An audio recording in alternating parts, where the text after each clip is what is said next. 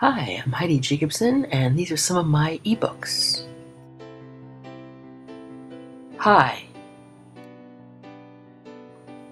Beth boarded the plane carrying her bag in one hand and her cell phone in another. She was waiting for John's call. She knew today was her flight to New York. Just as she was sliding into her window seat, the phone rang. It was him. Hi, he said. Hey, I didn't think you were going to call me, she lied. Why? I don't know. I'm glad you did. I thought we broke up. I came back from Austin. You did? She was shocked. Yeah, I came back. I guess I didn't dig it out there too much. Too many cowboys, I guess. Wow. So you're on the plane, huh? Yeah, we're about to take off. Any cute guys next to you? No, just some old man eating an egg sandwich. Lucky you. Lucky him. Yeah, I'm just so fucking lucky. Tears started to roll down her cheeks. She blubbered into the phone. John, I'm so sorry for everything, she whispered into the phone.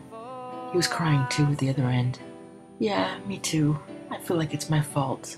I really love you still. It's hard for me to deal with your problems, you know. Yeah, well, maybe you can come and visit me. Yeah.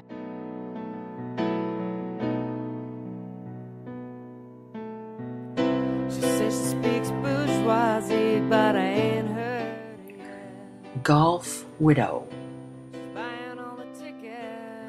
William jumped in his SUV and headed down south on I-95. It was a long trek down to Miami, but he wanted to go and check out the South Beach scene.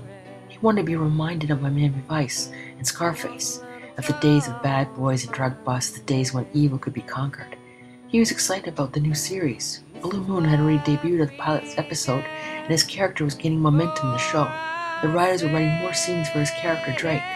Drake was a bad guy, a low-down, slying scumbag, but the ladies loved him, so that was all that mattered.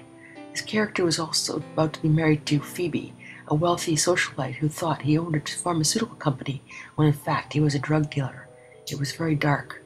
William wanted to get into the vibe of South Beach, savor the sexiness, and party a bit. He was bored at the house. He needed to get out. He drove through the guts of Miami and veered off at the Miami Beach exit, and parked on a side street. He hoped he would see some real-life characters to influence Drake. Noir. They moved to the reception in the Starlight Roof Room. It was a grand old ballroom from 1931. Back in its day, it had been one of the most glamorous nightclubs in New York. Today it was refurbished in white, with white curtain walls, white rose arrangements, and damask linen tablecloths.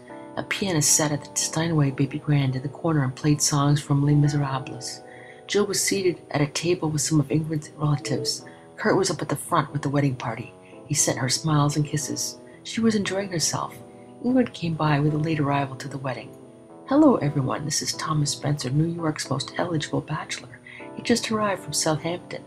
Jill looked up from her shrimp appetizer straight into a pair of chillingly, dazzlingly black eyes that knew no depths. She smiled and held out her hand. I'm Jill, the best man's wife. Nice to meet you. Likewise. The best man always has the best wife, naturally. He nodded and kissed her hand gently. Jill felt the soft. You can find my books on Amazon, Lulu, Barnes & Nobles, and Kobo Books. See you soon.